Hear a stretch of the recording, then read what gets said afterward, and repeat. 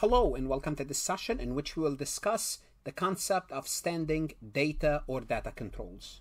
What is this concept, standing data controls? Well, it's a mechanism or policies and procedures that are put in place to manage and control the integrity, accuracy, and consistency of something we call standing data within an organization information system. Now, what is data by itself? Data is any type of information that is collected and stored. It can take many forms. You could have numbers, text, images, videos, any form of digital or analog representation. However, standing data, also known as master data, refer to the core and persistent data elements that are essential for business operation and decision-making process. What would they include? This information include this data or the standing data include information about customers, which is vital to the operation, suppliers, product, employees, financial account, and other critical entities.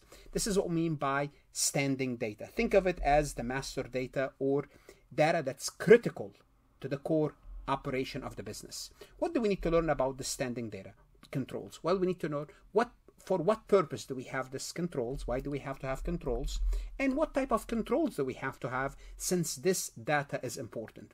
Now, overall, this topic is important for the CPA exam because every time you hear the word data, the CPA exam is covering data from different perspectives. So everything that you will see in this recording, you might touch upon in different sessions as we talk about data security, as we talk about change management. So some of it will be repeat of a little bit.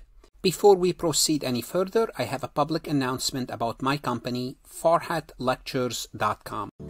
Farhat Accounting Lectures is a supplemental educational tool that's going to help you with your CPA exam preparation as well as your accounting courses.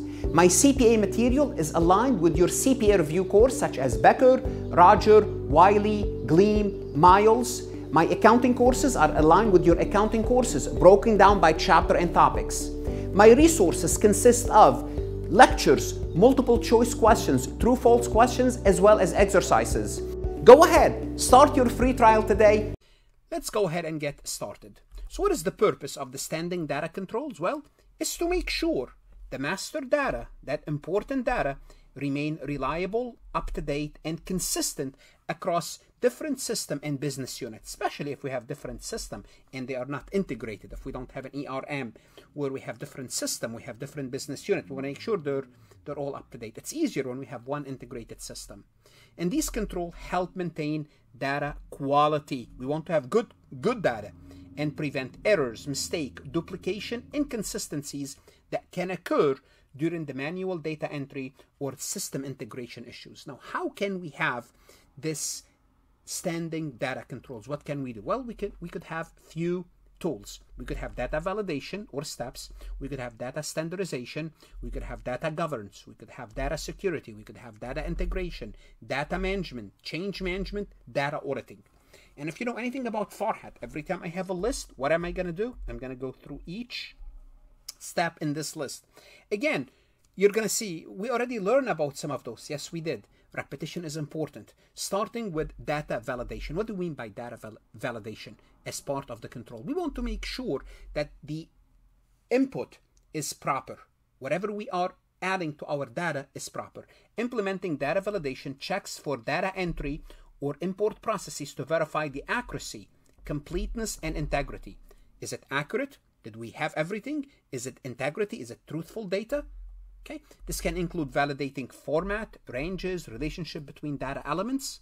So simply put, for example, when a new customer is added to the database, we could have a data validation control to check to see if all the required fields are there.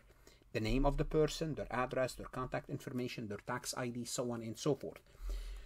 It can also verify that the email follow a format, a specific format. For example, someone's name at a server.com or .edu or .gov. That matches the address, also matches the postal code of the selected country. This is data validation. And we talked about input data validation in another session, but same thing when we're verifying the data, that's part of it. Data standardization, establishing and enforcing data standard and naming conventions to ensure consistent and uniform representation of standing data across organization. Well, for example, an organization, it can be implemented through by naming everything the same. I'll give you a simple example. It's a really simple example. Nevertheless, it's a powerful example. For example, where I used to work at the university, the way we name a syllabus, it has to have the course code. It has to have the semester. It has to have this, fall or spring. It has to have the year. So it's the course code, semester, year, then the course ID. There's a course ID as well. So this is how then you'll have your initial in the name of the syllabus. So this is a naming convention. For example, all product names could be required to follow a specific format. For example, capital letters followed by lowercase, no special character, ensuring uniformity across different systems and departments. That could be an example of data standardization. Another form of control is data governance, and we have a separate recording for this, but this is part of data control, implementing data governance practices and policies to define ownership, responsibilities, and processes. Who's responsible for what? Who's responsible for this data? It's called the stewardship. Okay, data governance control means assigning data steward responsible for maintaining and managing the accuracy, for example, of employee record. The data steward can oversee the processes such as verifying employees' information during onboarding, making sure we have their full name, their address, their social security, emergency contact, updating records for job position changes, ensuring data quality by resolving any inconsistencies or errors. So part of data governance, we have an individual responsible for making sure everything is proper.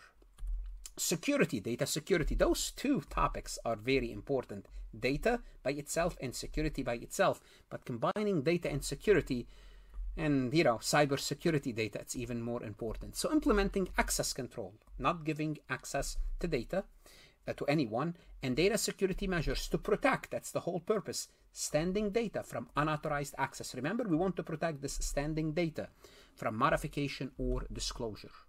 Again, this here we might involve defining user's role, who's responsible for what, who can access what, implementing encryption techniques, which we'll talk about that's in a separate session when we talk about security, monitoring data access and changes. So to protect financial accounting information, data security control can be implemented such as role-based access control. What does that mean? It means only the people responsible should be able to view the data or change the data. Only authorized finance personnel should have access to the sensitive financial data, while other employees are restricted from viewing or modifying that data. Another procedure is data integration. This is establishing mechanism to integrate standing data across the organization through different systems and application. Because in a company, again, they might have different systems. Company A might buy company B, C, and D, and they have different systems, but now they have to be part of the same company. So they have to communicate. This is to ensure consistency and eliminate duplication. This involves data integration tools, data mapping, we talk about this in a separate session, data synchronization processes. For example, an organization uses a different software system for their CRM and accounting system. Well, data integration can be established to synchronize customer data between these systems. So if they are using, different CRM, customer, the way they maintain the database and of their customers and the accounting system may not be the same. Therefore, they have to find a way to integrate this data. Therefore, they are synchronized. So whenever a new customer is added or existing customer details are updated in the CRM, the integration control ensures that the changes are reflected accurately as well in the accounting system. Change management, that's a big topic. We have separate recording about change management, but we're talking about change management within data control. Implementing a change management processes to control and document changes to standing data. Who can change the standing data? We should have a policy, change management. This includes defining change request procedures. Who can request? How much they can change? Conducting impact assessment. If we make a change, what is the impact? What's the impact on other parts of the data? Obtaining proper approval before modifying standing data. This is all about change management. You cannot make a change unless we have proper procedures. So not everyone is changing the data whenever they want to. So, for example, when a product's price is updated, change management control can be implemented to ensure proper handling of the change. For example, a change request must be submitted, including detail of the price update and its effective date. That request will go through an approval process, and once approved, the change implemented systematically across relevant system. This is part of change management. Changing a price is very simple. Sometimes you might have to change the software or some features in the software, and that's require more security procedures and approval. Data auditing, well, conducting regular audits and reviews of the standing data to make sure everything is good, to identify and resolve data quality issues, inconsistencies, or anomalies. Just take a look at the data every once in a while. Run through it, run some statistics to see everything looks good. This helps ensure ongoing data accuracy and integrity. Okay, regular data update can be conducted to ensure accuracy and integrity. It's always good if the system is working. Regular audit, go back and review, make sure it's still working.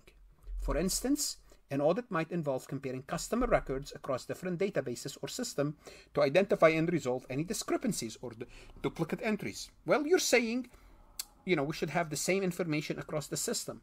Well, let's test this. Let's make sure it's working as you are claiming it's working. So all of those are tools for what purpose?